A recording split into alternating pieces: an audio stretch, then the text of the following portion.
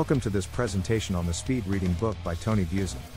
In today's fast-paced world, time is a valuable commodity and reading is an essential skill. However, traditional reading methods can be time-consuming and inefficient. That's where speed reading comes in. It allows you to read faster and more effectively, giving you a competitive edge in both your personal and professional life. In this presentation, we'll explore the benefits of speed reading, debunk some common myths, and provide practical tips for effective speed reading.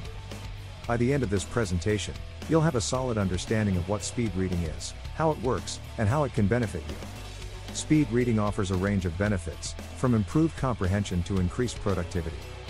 By reading faster, you can cover more material in less time, allowing you to stay on top of your workload and achieve your goals more efficiently.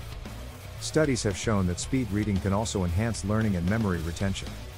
When you read faster, you engage your brain more fully, which can help you retain information better. Additionally, speed reading can improve your overall reading skills, such as vocabulary and grammar, making you a more effective communicator.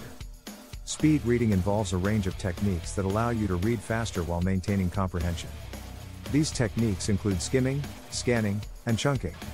Skimming involves quickly scanning a text to get an overall sense of its content. Scanning involves searching for specific information within a text. Chunking involves breaking down a text into smaller, more manageable chunks.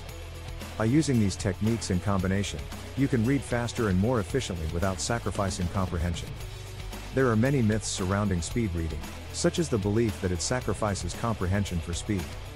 However, research has shown that speed reading can actually enhance comprehension when done correctly.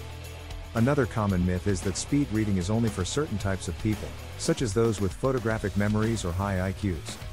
However, anyone can learn to speed read with practice and dedication. Finally, some people believe that speed reading is a shortcut or cheat, but in reality, it's simply a more efficient way to read.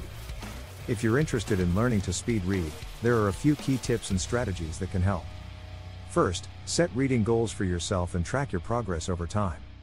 This will help you stay motivated and see the results of your efforts. Second, eliminate distractions when you're reading. Find a quiet, comfortable place to read, turn off your phone and other devices, and focus solely on the text in front of you. Finally, practice regularly to build up your speed and comprehension skills over time. With dedication and effort, anyone can become a proficient speed reader. In conclusion, speed reading is a valuable skill that can benefit anyone in today's fast-paced world.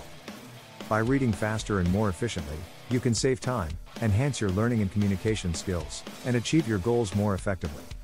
We hope this presentation has given you a solid understanding of what speed reading is, how it works, and how you can get started.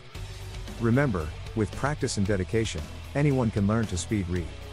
So why not give it a try and see the benefits for yourself? Thanks for watching. Like and subscribe and we will catch you on the next one.